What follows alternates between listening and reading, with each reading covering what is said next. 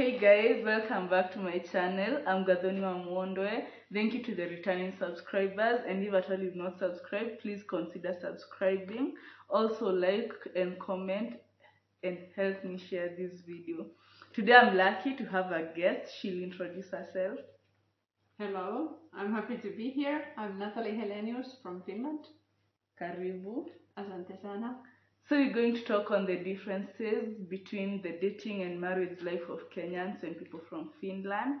Now we see like, are there some things in common? Are there like huge differences? Yeah, it shall help us learn more. But what we shall start on is on the distance, because in Kenya you'll find that it's quite common having long distance relationships. Just that it could be a bit shaky depending on who you're dating and who you're in marriage with, but it's common. What about in Finland? What's the situation? I think it's not common in Finland. I think even 2 hours distance with the car is too much, kind of. But of course, there might be situations you need to be apart for some time, but mostly you're not. Like will you be able to meet on a daily basis or weekly? Yes, daily basis. Yes. Wow. Okay, then at least that's better. Yeah. Here it's quite common on the long distance, and also on the reasons to love. Like in Kenya right now, people have different reasons as to why they are getting to marriages or to relationships.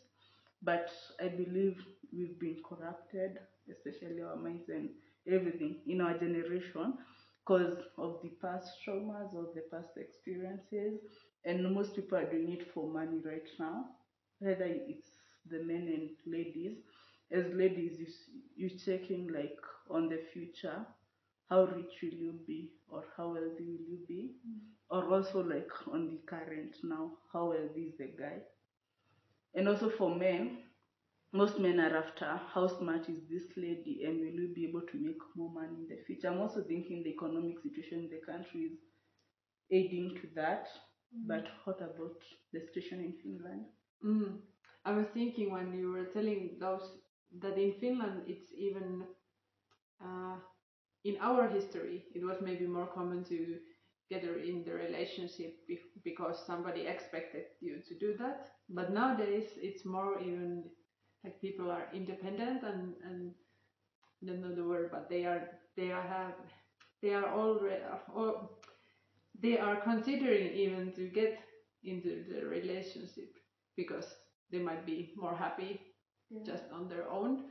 But maybe in the relationship the love is the most common answer why you end up to the relationship or marriage.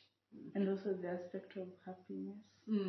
I think that's quite a big difference, because in Kenya more on happiness, like we tie our happiness to money mostly.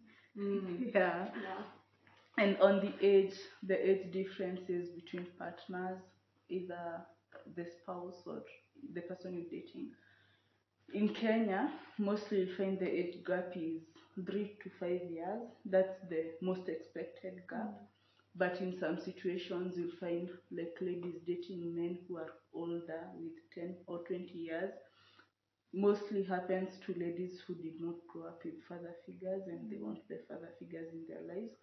Or also ladies who want the already furnished men, like men who have been in marriages before, so they already know what to expect, what to do to a lady. So it's easier, like it's a walk in the park for a lady. Yeah, so it's something about the age.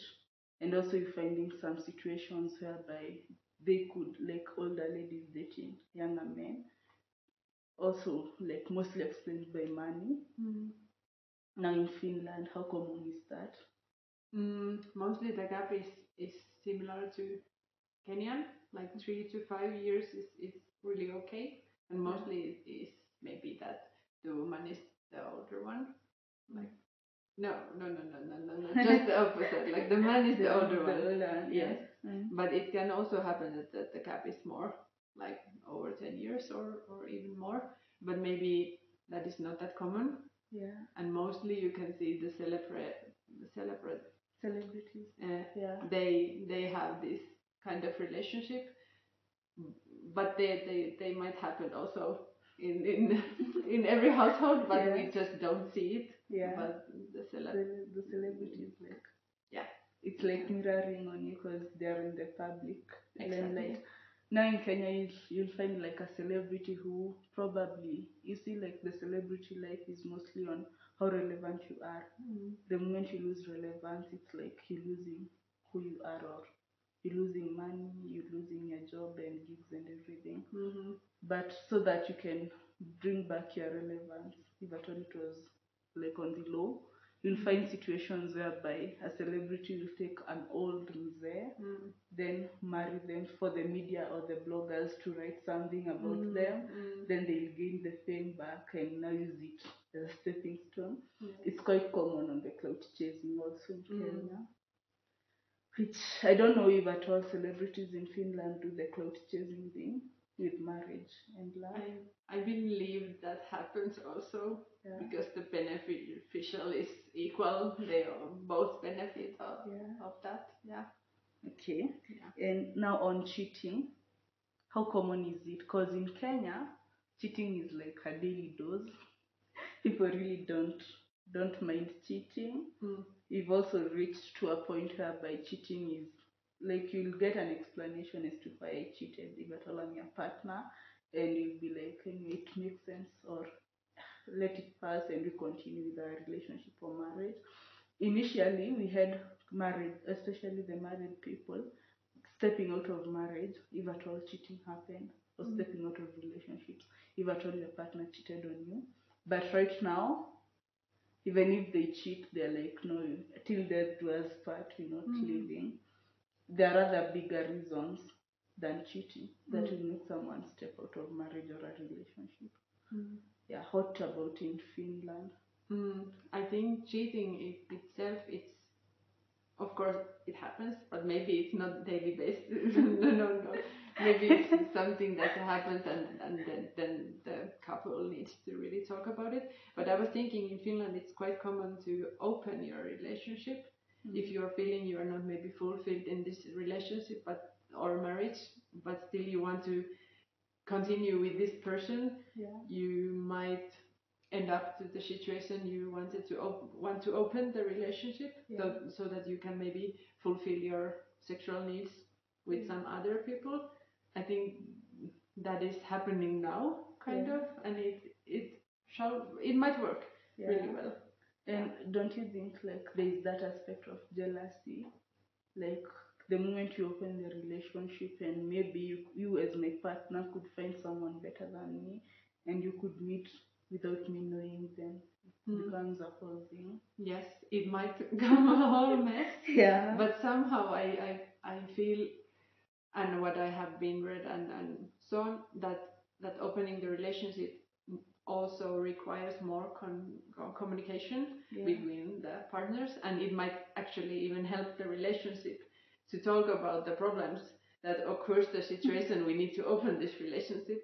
So positive and negative sides, but I think and the jealousy is of course there. Now that we're talking about open relationships, there's also this thing about being a surrogate mom, whereby if at all I'm married and I'm not able to carry a pregnancy, a friend or someone, or I could pay someone to carry it for me. It's a bit not so common, but it's starting to shoot in Kenya. I'm not sure in Finland if it's common. No. I think it's not. No. I don't know where we removed it from, but in my opinion, I'm thinking it's a good thing first, because if at all a lady has a problem in carrying the pregnancy, someone could assist her and they pay her money. And some are actually doing it as business now, like being surrogate mothers. But actually in Finland that kind can happen, but then it's like you decided to give your baby away, and then there is somebody who wants to adopt it, so it's official. It's not. Then it goes with the bureaucracy thing. But it's not still common. Okay. And now about marriage. like in Kenya, before you get married to someone, there's a whole process before the wedding, especially the bride price payment, the negotiations, and the parents and relatives have a very big say on the partner you marry. Mm-hmm. What about in Finland? No, in Finland we don't have that at all. If you want to get married, you just get married. If you want to be really how do you say? If you want to do it well, you can ask a permission from the parents, but that's not even asking a permission. It's like just informing them. Kind of, yeah. And that's not even it's not a requirement. It's just something you can do if you want to. Yeah. What about bride price? Like, there is no bride price? There is no bride price. Wow. No, in Kenya, like, you can take a lady and marry her or do a wedding without paying at least some amount of the bride price. And now the bride price it differs depending on families and clans and everything, and also tribes. Then on co-parenting, assuming like you are married and now like you've divorced, who ends up with the child, and also who pays the child upkeep. Because in Kenya, mostly the mother is the one who is given, according to law actually, the mother is the one who is given permission to stay with the child until the child is 18 years, and the child now can make a decision. But in some situations whereby the mother is not able to stay with the child, the father takes custody. About paying the child support, you'll find out that mostly it's the man who is paying the child support. I don't know if the ruling was passed, but there was a suggestion on doing it like 50-50 if the woman has the financial capability. I'm not sure on that, but most cases it's the man who ends up paying the child support. And you could also find some ladies like targeting a rich man to get the child. And now she could be a single mother. She's not after married and everything, but she could be a single mother and sourcing wealth from the rich guy through the child. Yeah, what's the situation in Finland? First of all, I think the marriage is something you also do because you want to get not benefit, but somehow it helps. If you get married, it helps you to find. If the other person dies, you can get the inheritance, kind of. And if you get the divorce, the child is kind of secured. But if you are not in marriage and you had a child, there is more problems you need to negotiate, and maybe the marriage is something you do to avoid the negotiation, which might be really hard if you have divorced and the situation is maybe tricky. But in the case you get divorced, I'm not sure if it's mostly it's the mother who takes care of the baby, but it's not like it's a must. No, it's not a must. It's also according the whole situation. But as I know, I believe marriage also help with that the man has also some power to test these things. Like equal rights to the child. But if the child is living with her mother, then the man is paying the child support. But if it's other way around, I believe then the mother is paying the child support. Wow. But also the government is paying child support. Certainly amounts. It's actually lucky that the government is also supporting, because here in Kenya, like mostly the government does not get in between, especially financially. If at all, it's the child and everything. Besides like the help, which is a loan and it comes after you've gone to campus, and maybe there is also the CDF support, which is it's not enough. It's just the education support in a public institution. So it could be in the primary or secondary level, but it's not enough also. So the child support has to be paid by, especially the father. It's what I'm used to seeing. And also now on the co-parenting still, assuming you married, and now the husband has a side chick or what's the other name of a side chick? Like he goes impregnates some other lady outside, and now like there's this whole thing on, God forbid the husband dies. The husband dies, and now the child of this other lady who is outside marriage, like it's a child born out of wedlock. Is the child supposed to inherit wealth from the father, or is the child recognized by the constitution, or what happens? Because in Kenya, it depends also with the tribe and the society. Some tribes allow and they recognize the child as long as it was the father's, and others are solved through the court case because no one knew the father has a side chick. Or no, not the father, the husband has a side chick somewhere. And now it's the burial day, and now someone appears with children, and they resemble like this one and this one. They resemble each other, and now you have to go through a court process because if at all the man had written a will and everything else, like it's a whole mess. Is a mess in Kenya. It's not just easy. It's not just given. What is the situation in Finland on that?